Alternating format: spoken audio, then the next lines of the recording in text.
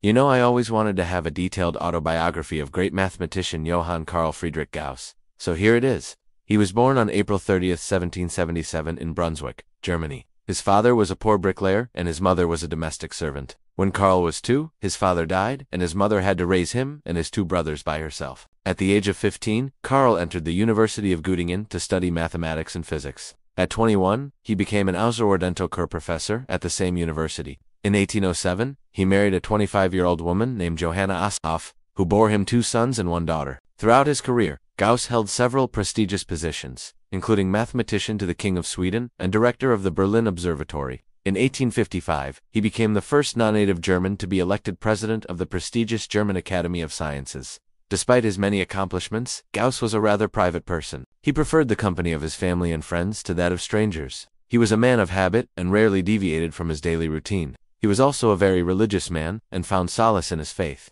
In his spare time, Gauss enjoyed reading, particularly the works of Shakespeare and Homer. He also had a passion for music, and played the piano and organ. He was also an amateur astronomer, and had a small telescope in his garden. One of the most significant events in Gauss's life was his discovery of the asteroid series in 1801.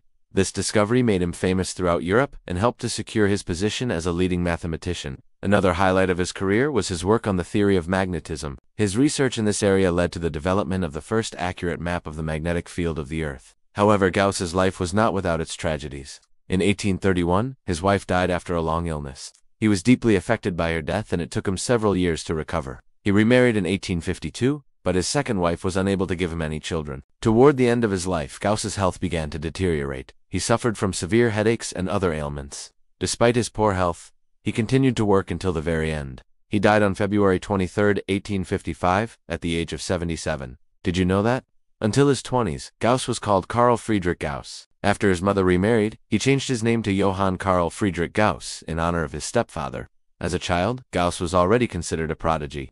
At the age of 3, he was already solving arithmetic problems that were beyond the comprehension of most adults. By the time he was 5, he was constructing complex geometric figures and solving quadratic equations. When Gauss was 19, he published his first academic paper, a proof of the fundamental theorem of algebra. The paper made him famous throughout Germany and caught the attention of some of the leading mathematicians of the day. So that's the detailed autobiography of Johann Carl Friedrich Gauss. If you like such videos, like it, subscribe to the channel, stay tuned. See you next time.